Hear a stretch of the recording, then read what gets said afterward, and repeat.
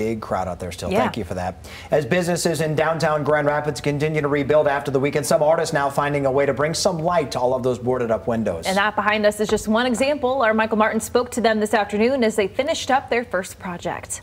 We've had a ton of people just reaching out from the community, people we don't even know, and people we want to know, but just random acts of kindness. Shasta Faze, owner of Old World Olive Press on Monroe Center, is still in the process of repairing the damage done to her store during the peaceful protest later turned violent Saturday night.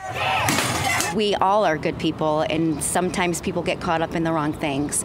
And I think the kindness and the love and the support that's been shown to us just kind of reassures that. After seeing the damage downtown, Grand Rapids artist Amelia Volweiler Stanley was inspired to start reaching out to businesses, asking if she and other artists could liven up their boarded windows. I felt the tension of everything, and was worried about all of our people and just the emotions that needed to be healed. Because it's in a public space, it democratizes the art. It brings it to the people.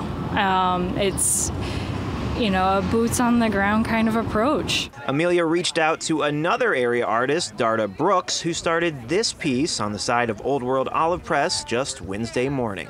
With the boards on the wall, it makes the city, look a little rougher than what it actually is. So putting up the art is just our ways of showing the light within the darkness or within tough times. The art helping to maintain the momentum of the current cultural movement and bring recovery to our hurting city. The things that are kind of bandaging the windows, so to speak, there's a reason why, we put cartoon characters on kids' Band-Aids. It makes you feel a little bit better. I really feel that this is almost a pivotal point for the business. It's almost a let's reflect. What have we learned? How can we be better? What can we do to help community, each and every one of us?